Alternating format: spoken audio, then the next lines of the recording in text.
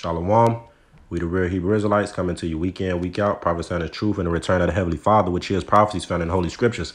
Before I begin this lesson, I want to give all praises and glory and honor to Yahweh, Bahasham, Yahweh Shai, Bahar Kodash, which is the Heavenly Father's name and the Son name, whom we're ignorantly and willingly called Jehovah and Jesus, and a bunch of other improper translations, which is not the name. Double honor side elders and apostles of Great Millstone, which taught us his word in truth, sincerity, and charity.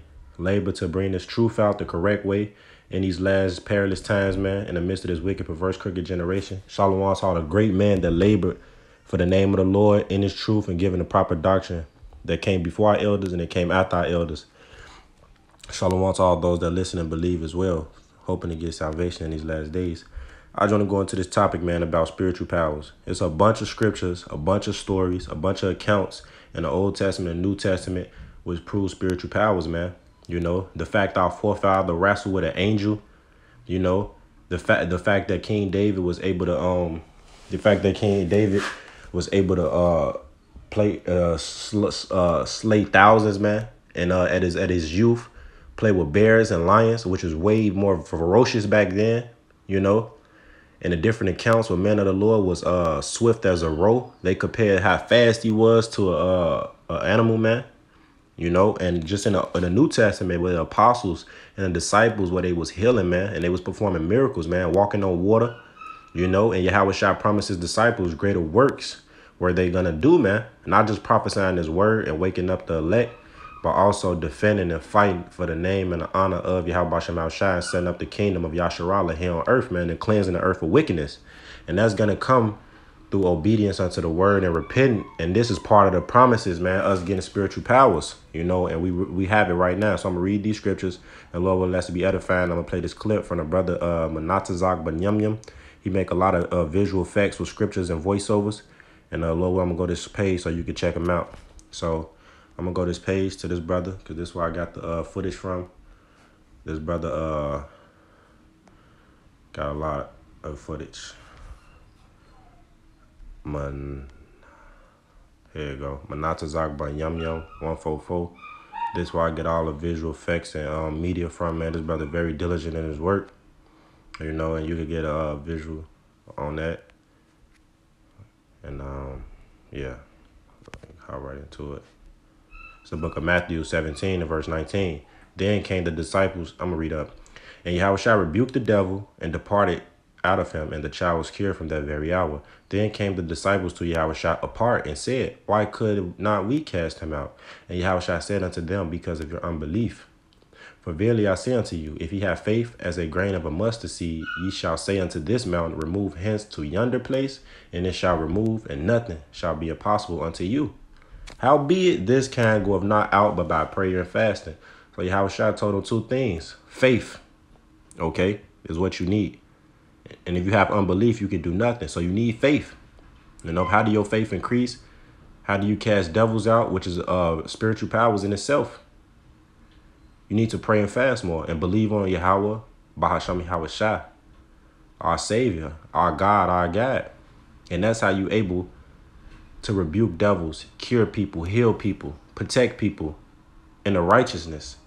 On the right-hand side, because we know black magic is real on the left-hand side, and people can cast spells on you and heal you on the left-hand side, you know. But that's not what we dealing with. We dealing with the righteous, and we going up the right way. This Matthew 21 and 21, Yahweh Shai answered and said unto them, verily I say unto you, if ye have faith and doubt not, ye shall not only do this which is done to the fig tree, but also ye shall say unto this mountain, be thou removed, and be thou cast into the sea, and it shall be done. In all things, whatsoever ye shall ask in prayer, believing, ye shall receive. So that's all things, man. The sky's not the limit. That's what they told the fools. You know? But point being is, the Most High Yahweh Shai made a fig tree wither away, like disappear. These is written for our learning, for our comfort. Spiritual powers. And we all know Jacob wrestled with an angel. You could look that up. The different mighty things and divine intervention happening in the Old Testament and the New. I'm going to grab this and then I'm going to hop to the other scriptures. This is Psalms 82 and verse 6. I have said ye are gods, and all of you are the children of the Most High. But ye shall die like men and fall like one of the princes. That's because we rebelled and we went off, and our faith started to go down. We we discontinued from our heritage, our customs, our laws, statutes, and commandments, our holy days, our language, just completely cut off, man. So we feeble people now. But when we return back to our power, we acknowledge our power, guess what? He's going to acknowledge us and give us back what he granted us. It is Job 5 and verse 17. Behold, happy is the man whom God correcteth. And he corrected us by bringing us out of that madness so we could believe, so we could pray and fast and have the spirit of belief on us, man. Be as new creatures, coming back to our good wealth. Therefore, despise not thou the chastening of the Almighty, because it worketh something. It's going to build you up to be a man and God and a ruler, a God, a judge. For he maketh sore and bindeth up. He wounded and his hands maketh whole. So we go through things. We go through affliction. We feel like we got the short end of the stick, but this is part of the great rewards as well. Spiritual powers. It says, for he maketh sore and bindeth up. He wounded and his hands make whole. He shall deliver thee in 6 troubles. Yea, in 7 there shall no evil touch you. And this is the 7th trouble which we in. No evil is going to touch us. In famine he shall redeem thee from death, and in war from the power of the sword. Thou shalt be hid from the scourge of the tongue, neither shalt thou be afraid of destruction when it cometh. At destruction and famine thou shalt laugh, neither shalt thou be afraid of the beasts of the earth. So when it is destruction, when it is famine gonna come, and these beasts gonna be let out on the earth, man. When it is the war gonna come here in America, in our 7th trouble, in Jacob's trouble. It says, for thou shalt be in league with the stones of the field, and the beasts of the field shall be at peace with thee. So we're gonna have dominion over the animals. We're going to be able to manipulate the elements. We're going to laugh at famine because we're going to eat. The scripture says, my servants shall eat. You know? Scriptures tell us and promise us things to come. This is Psalms 91 and 4. He shall cover thee with his feathers, and under his wings shalt thou trust. His truth shall be thy shield and buckler. Thou shalt not be afraid for the terror by night, nor for the arrow that flieth by day, nor for the pestilence that walk in darkness, nor for the destruction that wastes at noonday. 1,000 shall fall at thy side, and 10,000 at thy right hand, but it shall not come nigh thee. Only with thy eyes shalt thou behold and see the reward of the wicked, because thou hast made the Lord Yahweh, which is my refuge, even the Most High Yahweh, Bahasham Yahushai, thy habitation. There shall no evil befall thee, neither shall any plague come nigh thy dwellings. But he shall give his angels charge over thee to keep thee in all thy ways. So the angels is going to protect us, man. You know, because it's going to be a great and terrible day. So there's going to need for spiritual power. There's going to need for a spiritual upgrade, man. The Lord's going to boost us up. And we have the root of immortality according to the scriptures already. Having this knowledge, wisdom, understanding is the root of immortality. And it's going to spring up into greatness. Gods. This is Daniel 12:1. And at that time shall Michael stand up, the great prince, which standeth up for the children of thy people. And there shall be a time of trouble, such as never was since there was a nation, even to that same time. And at that time thy people, the elect, sealed from each tribe 12,000, and innumerable multitude, that consist of the whole 1/3, shall be delivered. Everyone that shall be found in the book written in the book of life. And that's your Negroes, Latinos, and Native American tribes, so-called, and those bloodlines that go back to Abraham, Isaac, and Jacob, that is predestined of the elect. Because 2/3 of our nation is going to die. All Israel is not Israel. They reject the truth and goodness, and they chose death. They chose the side of the oppressors, man. Hey, this Jeremiah chapter 30 and verse 7. Alas, for that day is great, so that none is like it. It's that terrible great day. It is even the time of Jacob's trouble, but he shall be saved out of it. Who is that he? The elect, those that's fighting and striving, being obedient right now. Those that's believing, like Yahushua said, and having faith of a mustard seed, man. You know, and in all things whatsoever ye shall ask and pray or believe it, ye shall receive. So what we going to receive, man? We're going to receive spiritual powers, man. We're going to be on a whole nother level. See, what the Spirit is going to do to us, man, we can't even comprehend and imagine, but all we can do is read about it, man. We're going to be doing things like this, man. What you seen in Hancock, you know, we're going to be on a whole nother level. And I'm going to play this clip real quick after I read these scriptures. I got a few more. This is Jeremiah 51 and verse 20.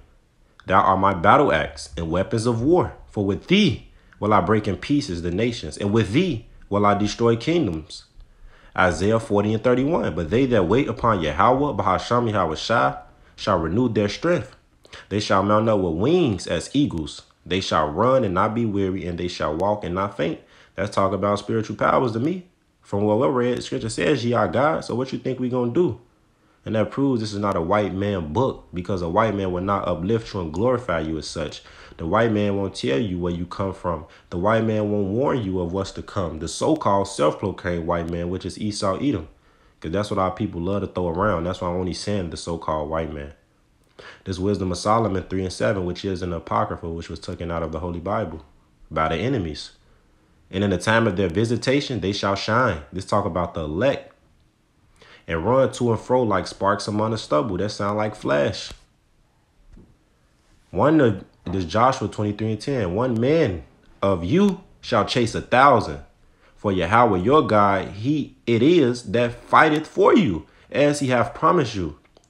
And that's what it is, man. So if one chasing 1,000, you got to have divine intervention, which is spiritual powers, which is going to be placed upon us, man. A major shift in power is coming. Spiritual powers from the right-hand side is already here. If you believe, and that's the root of immortality. We seen it. I seen it. You know, we literally gods, and we got to tap in it or you're going to die, man. Vision, imagination, and faith go hand in hand. But being in this present evil world, our people lose that and they get corrupted.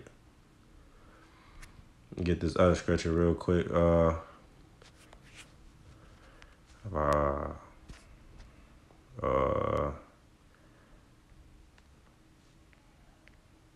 This Acts 1 and verse 8. But ye shall receive power. After that, the Holy Spirit is come upon you. So this is the root of immortality. We got power. And ye shall be witnesses unto me, both in Jerusalem and in all Judea and in Samaria and unto the uttermost parts of the earth. And that's spiritual power right there, man. Hold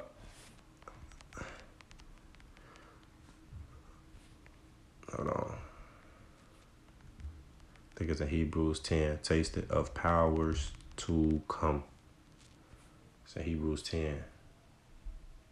Talking about those unbelief and those that falling out, they gonna miss out on this, man.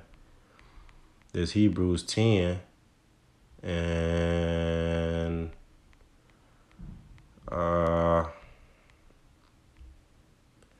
Hebrews 10 and dang. Well, I can't find it right now, so I'm gonna just play this video until I figure it out. But basically, it goes into the tasted of the power to come, man. If you fall away, it's over with. You tasted of these good word, man. You know.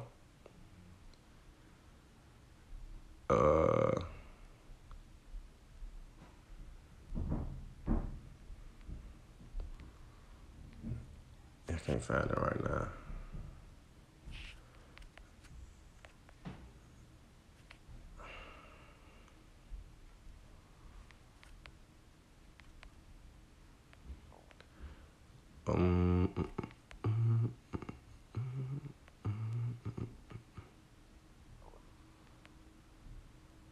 Yep, I can't find it. Just play this real quick.